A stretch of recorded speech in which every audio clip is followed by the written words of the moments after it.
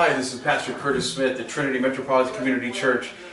Christ's love in the heart of the Dallas-Fort Worth Metroplex. We are here in Grand Prairie, Texas, and we hope that you look forward to joining us. We'll be sharing scripture and sermon in a moment, and look afterwards for opportunities to join us in ministry, to like us on Facebook, and all those kind of things. We look forward to seeing you here, and I hope that you get something out of this message today. God bless you. God be with you. And also with you. A reading from the Holy Scripture, the Gospel of Luke, chapter 4, verses 14 through 21. Let us give glory to God. Glory to you, God. Jesus returned in the power of the Spirit to Galilee, and his reputation spread through the region. He was teaching in the Galilean synagogues, and all were loud in their praise. Jesus came to Nazareth, where he had been brought up, entering the synagogue on the Sabbath, as was his habit. Jesus stood up to do the reading.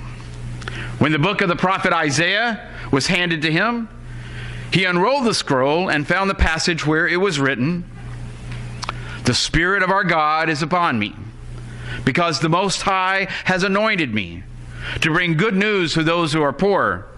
God has sent me to proclaim liberty to those who are held captive, recovery of sight to those who are blind, and release to those in prison, to proclaim the year of our God's favor." Rolling up the scroll, Jesus gave it back to the attendant and sat down. The eyes of all of the synagogue were fixed upon him. Then he said to them, "Today, in your hearing, this scripture passage is fulfilled." This is the Holy Scripture. Praise to thee, Lord Jesus Christ. You may be seated. Earlier this week, I was in one of those moods. You know, you get in some of those moods sometimes, where you want to just throw a book at someone's face. You ever feel like that? And then you want to yell at them, "I just Facebooked you." No, I'm just kidding. I'm a mild-mannered pastor. I don't do those kind of things. Our gospel reading finds Jesus filled with the Holy Spirit and is led to church, the synagogue at the time. Now, earlier in the chapter 4, Jesus is led by the Spirit into the wilderness, where he fasts for 40 days and is tempted by Satan. And then when Satan leaves him, the angels of God finally come to attend to him. This is his spiritual trial and then later triumph. Now, I think this is relevant to us as we look to those, because we know that Christ faced many of the same trials you face. The trials that you are facing, the times that you feel attacked by the evil one, and also your times of spiritual elevation and those mountaintop experiences that you have. Do you ever notice that sometimes during your greatest spiritual losses, or maybe even your greatest spiritual highs, are often followed by the evil one looking for ways to get you down? Some of you are, yeah. Where do you go? Well, Jesus went to church. Now, that doesn't solve everything.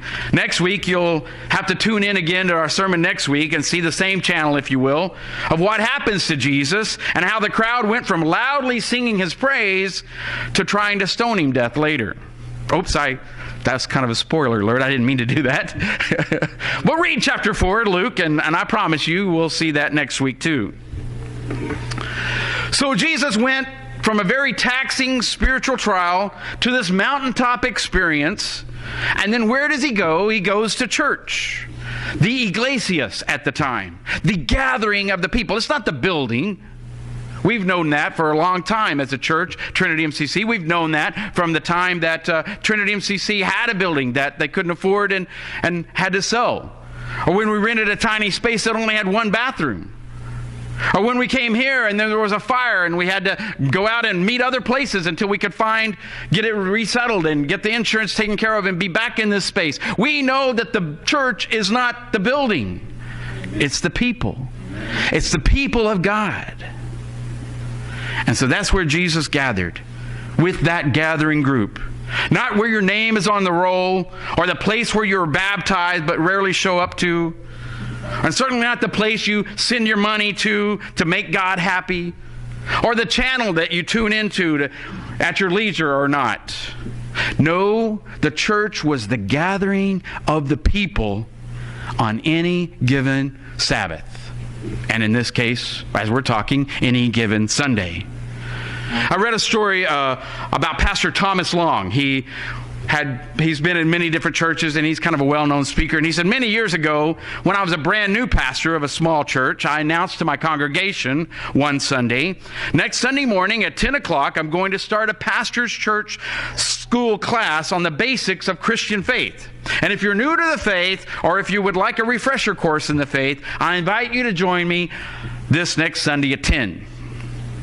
He said that the next week he went into the classroom and expected to be greeted by a throng of people, but it was immediately disappointed. There were only 3 elementary school age children, 3 little girls, waiting for him in the class. He tried to hide his disappointment over the next few weeks as he did his best to teach these little girls about Christian faith. And it was a week before Pentecost Sunday when he said to them, "Do you girls know what Pentecost Sunday is?" Obviously they didn't. So he said, well, Pentecost was when the church was seated in a circle and tongues of fire came down from heaven and landed on their heads, and they spoke the gospel in all kinds of languages from all over the world. Now 2 of the little girls took this rather calmly, but one got her eyes as big as saucers. And when she could finally speak, she said, "Reverend Long, we must have been absent that Sunday."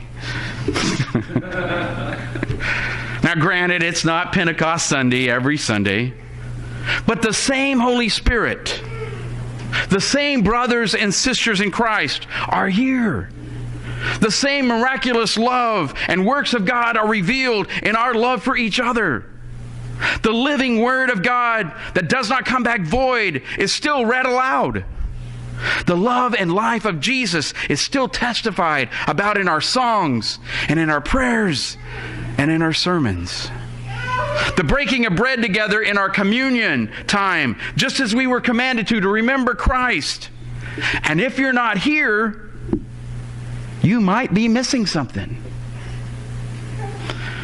My sermon title came from the movie Any Given Sunday. You might remember that 1999 Oliver Stone movie about an aging quarterback, Dennis Quaid, and Al Pacino as the coach. And they had been a winning team, and now they were kind of on a big losing streak. And I guess it's kind of important now when the Cowboys didn't make it to the playoff, finish the playoffs and get into the Super Bowl. But anyway, it's important to us, right? Anyway, Cameron Diaz is the team owner's daughter, and she inherits the team. And Jamie Foxx is a rogue star in the group, and also the LL Cool J is in it, and he's one of the flashier teammates. There's even Charleston Heston and Anne Margaret. I mean, there's lots of famous people in this movie. But Al Pacino, as Coach Tony D'Amato, says, this game has got to be more than just winning. You're part of something here. Along the way, I want you to cherish it. Because when it's gone forever. Do you see this community of faith, this church, this gathering of people, something that you should cherish? Something that you would feel a loss if it went away? I think so.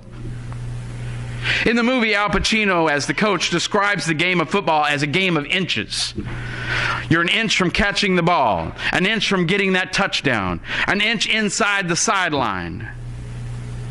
But think about the inches and the incremental times in our church, and any church for that matter. Not just the major holidays, the Christmases, the Easter, those kind of things, but on any given Sunday. At the beginning of chapter 5 in the book of Ecclesiastes, it's written that we are told that we should guard our steps as we go into the house of God and listen instead of offering the sacrifice of fools who don't even know that they're even being foolish. It says in Ecclesiastes 5:1, it says, as you enter the house of God, keep your ears open and your mouth shut. See, I've been telling you all for a long time. No, but it is evil to make mindless offerings to God. Our passage today said that Jesus went into the synagogue. This was his habit. his custom, other translations say. The Greek word is ethos, which is the word we get ethos from. It's used to describe that guiding beliefs or ideas, the characteristics, and how you describe someone. It was his overall characteristic not to miss synagogue. What about you? If someone is looking for you between 11 and noon on any given Sunday, where would they find you? I read an article recently about the 4 ways to prepare for real worship, and I thought I'd like to share this with you. One of them is the internal preparation of your heart. And they imply that each worshiper carries a responsibility for their own personal preparation of his or her heart. And if God calls us to worship in spirit and in truth, then we must constantly ask questions about the state of our hearts, the readiness of us and our spirit, every day, not just on Sunday, but every day. There's also the pre-arrival preparation. We learn from the Jews who believe that the Sabbath begins at sundown the evening before. So our Saturday night and our Sunday morning preparation activities should be for that same effect. Whether it's positive or negative, our readiness for worship is implied in those things. Now, I'm not saying you can't go to the bar on Saturday night. Heaven's sake, you might even see me there.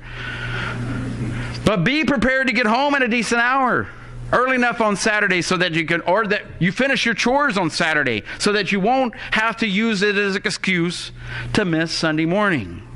Then there's a pre-service preparation. It's that short period of time upon your arrival at church and the beginning of actual worship service. That's a critical time too. It's how we interact with each other that reminds us that we are still part of one body. If you're racing to get here to church and that you're to be on time, you've missed the point.